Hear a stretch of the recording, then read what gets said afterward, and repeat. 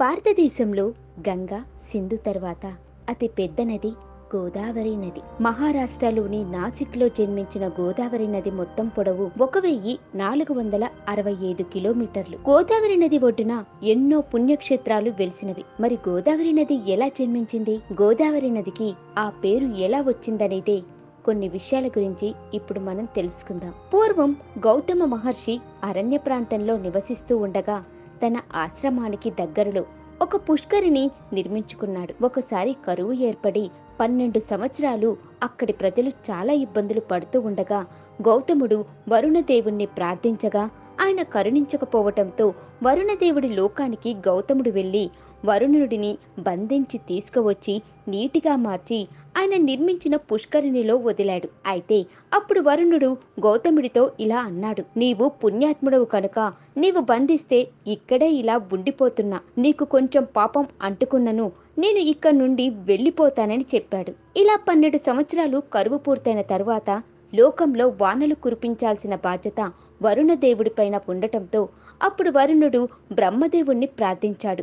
ఒకనాడు పుష్కరిణి ప్రాంతంలోకి ఓ గోవు రాగా గౌతముడు గడ్డి పరకతో దానిని అదిలించాడు. దానికి ఆ గోవు చనిపోతుంది. దీంతో గౌతముడి గోహత్య పాతకం చుట్టుకోగా వెంటనే వరుణుడు గౌతముని పుష్కరిణి నుండి వెళ్ళిపోయాడు. అప్పుడు గౌతముడు బ్రహ్మగిరి వెళ్లి శివుని కోసం ఘోర తపస్సు చేయగా శివుడు ప్రత్యక్షమై వరం కోరుకోమనగా అప్పుడు గౌతముడు శివ జటాజుటం నుంచి గంగను విడవమని ప్రార్థించాడు.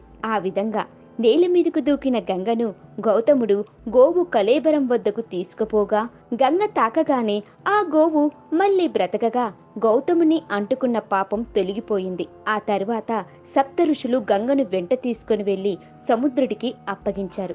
గౌతమునికి అంటుకున్న గోహత్య పాతకం తొలగిపోగా శివుడు ఇక్కడ జ్యోతిర్లింగ రూపంగా వెలిశాడని పురాణం చెబుతుంది.